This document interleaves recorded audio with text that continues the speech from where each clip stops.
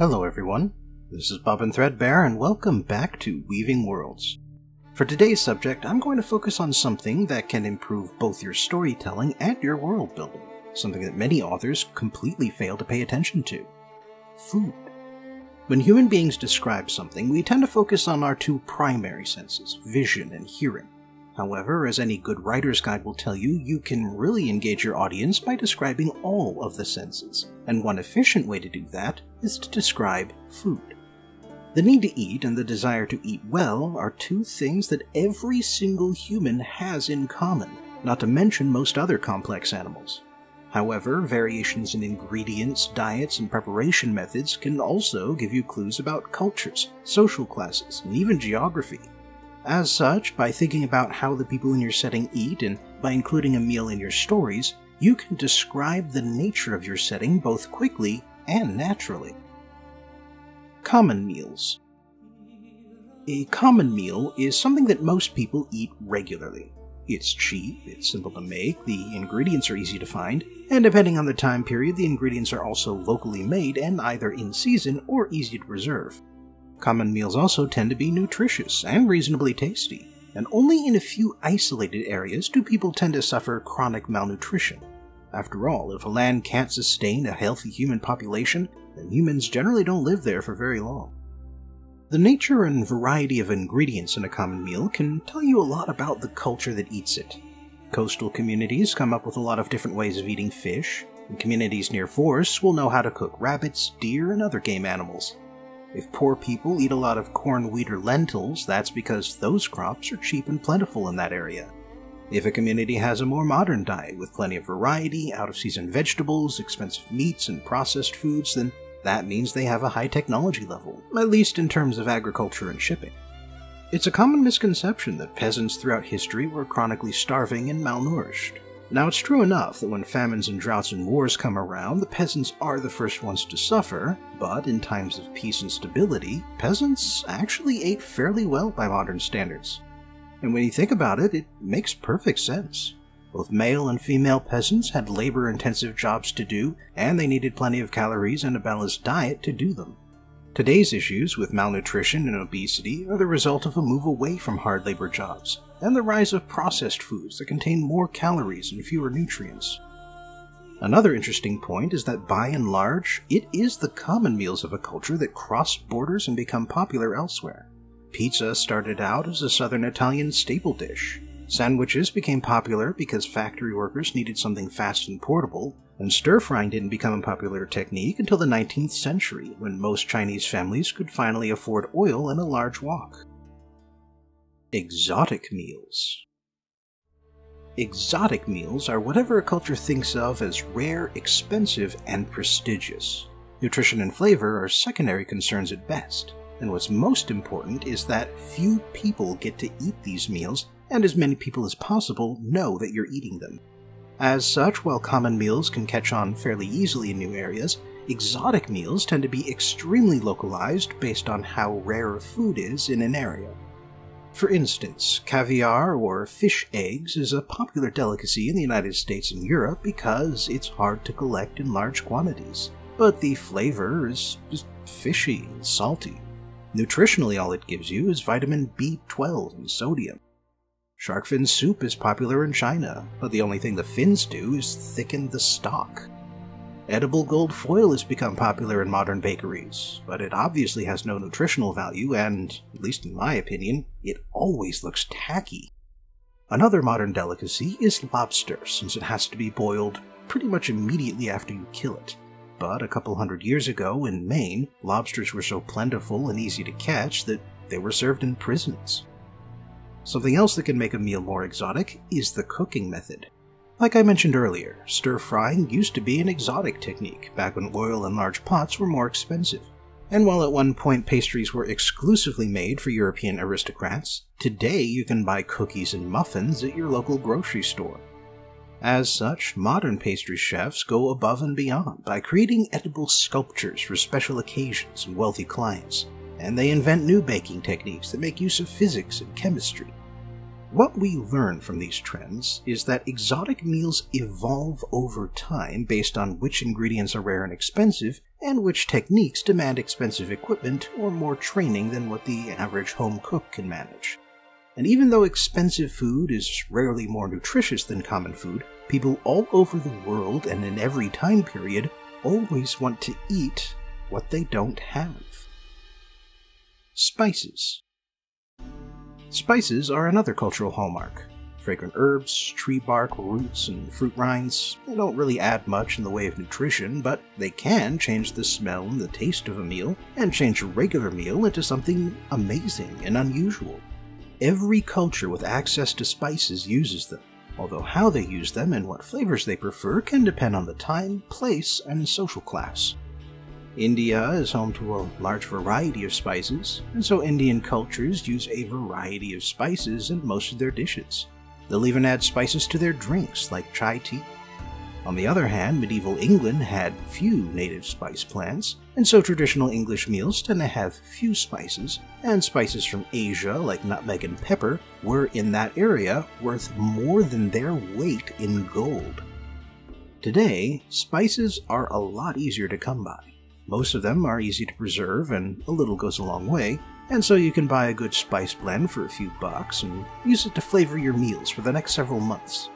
There are still a few rare spices, however, and as it turns out, you can also modify the taste of spices by changing how you grow them and the kind of soil you use. And even if that's not true, or if most people can't actually tell the difference, you can still get people to spend more money on spices by telling them that it's true. As such, I imagine that exotic spices will once again become popular and expensive if and when space colonization begins. Heat. Capsaicin is an interesting chemical. It produces a burning sensation in mammals, including humans, but other animals, like birds, are unaffected. A lot of plants produce capsaicin in their fruits to protect their seeds, which can safely pass through a bird's digestive system, but not a mammal's. However, humans don't just tolerate this heat, we seek it out, although some cultures seek it more than others. Heat tolerance and heat preference can vary a lot between individuals, but then it also depends on things like culture and location. By and large, the cultures that enjoy hot foods the most tend to live in hot environments like southern Italy, Mexico, Louisiana, India, and Thailand. Cultures that tend to avoid heat live in cold climates like England, Norway, and the northern United States. Now, these days, cultural exchanges have made hot foods easier to come by even in the north, but even so, this regional preference is still mostly true. Drinks. Drinks can be just as regional and idiosyncratic as any meal. Just about every sedentary society in the world developed alcohol, although it's not clear if it's a requirement to building cities since alcohol is antibacterial, or if it's just a natural discovery that follows the invention of agriculture. Either way, ancient cultures made alcohol using whatever grains or fruits they had available, and so you had beer in Mesopotamia, grape wine in Greece and Italy, and rice wine in China and Japan. Distilled alcoholic drinks are a relatively recent invention, only going back as far as medieval Arabia. The purpose of hard liquor is either to get drunk fast or to create mixed drinks, and since you still need to start with a carbohydrate source, they also tend to be regional. Vodka is East European, whiskey and gin are from the British Isles, tequila is Mexican, and brandy is from Central and Southern Europe. Cultures around the world have also developed hot drinks, partly for the same reason we add spices to food, and partly because you can purify water by boiling it, but boiled water doesn't taste very good. Much like alcoholic drinks, ancient cultures would use whatever grew in their area, but unlike alcohol, hot drinks have much more international appeal. You can find tea and coffee just about anywhere you go these days, but grape wine is rare in Japan, and rice wine is rare in Mexico. Another drink worth mentioning is milk. Lactose, the sugar in milk, is normally supposed to be indigestible in adult mammals, but several cultures that domesticated cattle and goats would drink their milk regularly and eventually developed a lactose tolerance. In regions where this didn't happen, lactose intolerance is much more common. As such, the presence or absence of milk and milk products in a culture's meals can say a lot about how their ancestors lived. rot and fermentation. The difference between rotten food and fermented food is that fermented food is still edible. Aside from that, they've both undergone the same process. And while this process can add some valuable nutrition and help preserve food, it also tends to produce the most culturally unique foods. Certainly there are some fermented foods like pickles, soy sauce, and yogurt that go international, but then you have regional foods like sauerkraut, kimchi, and miso. Foods that can be very tasty to some people, but are absolutely repellent to others. If you want your setting to have a food that locals love but foreigners definitely don't, consider using something fermented. Diet restrictions. In large parts of India, meat products are forbidden, and people survive entirely on vegetarian diets. Jews and Muslims are not allowed to eat pork, and both religions have additional restrictions referred to as kosher and halal, respectively. In most modernized nations, eating insects is not forbidden, but is considered disgusting or taboo. None of these restrictions have anything to do with nutrition or food availability, but they do have reasons for existing, reasons related to historical pressures and culture conflicts. There are also several modern restricted diets, including several that are actively based around nutrition and health. These modern diets are based on individual decisions and fads rather than cultural or religious demands, but ultimately they are still influenced by cultural norms and mores, rather than food availability. As such, you can use a dietary restriction to make a culture in your setting stand out, whether that setting takes place in the past or in the future. Species limitations. If your fantasy setting includes a race of humanoid birds, it would make sense for them to eat chili peppers without experiencing any sort of burning sensation. If your setting includes cat people, then maybe like real cats, they're obligate carnivores and cannot digest any kind of plant-based food like vegetables, fruits, or grains. If your setting includes aliens from another planet, then maybe a chemical we consider an essential vitamin on Earth causes them to hallucinate. Maybe their bodies use ethanol as one of their essential vitamins. We know from life on Earth that different organisms can react in vastly different ways to the same chemicals, and these differences go well beyond things like cultural choices or personal preferences. To humans, cocoa powder has a rich smell and taste, but to dogs and cats, it is a poison that can kill them within hours. I mean, the same chemical in chocolate can kill humans, but you'd need a lot more chocolate to do it. The important point is this. If you want a non-human species in your setting to stand out, have them react differently to an ordinary human diet, or have one of their staple foods cause an interesting reaction in humans. Including food in a story. Developing food styles and diets for your setting is all well and good, but if you want that effort to pay off, you need to find ways to add food to your stories.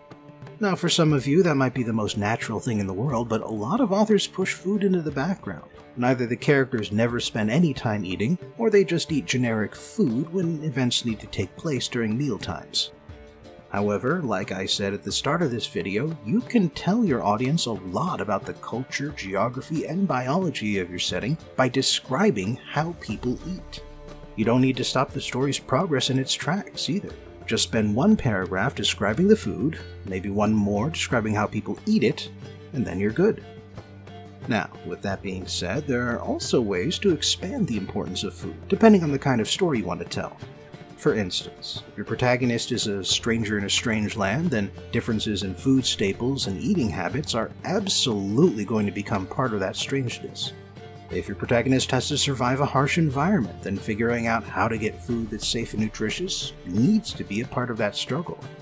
You can also use food and eating habits to underline the differences between two cultures, or between the protagonist and your target reader. Food is essential and universal, but differences in food can be very cultural and personal. That makes it a great vehicle for showing off the differences of your setting, no matter what kind of stories you're telling. So never let your food go to waste. Thanks for joining me again for today's journey into Weaving Worlds. Please like, share, and subscribe because that raises my visibility here on YouTube. Check out my other stuff if you have some time, support me on Patreon if you have some money, and I hope I'll see you again for the next video.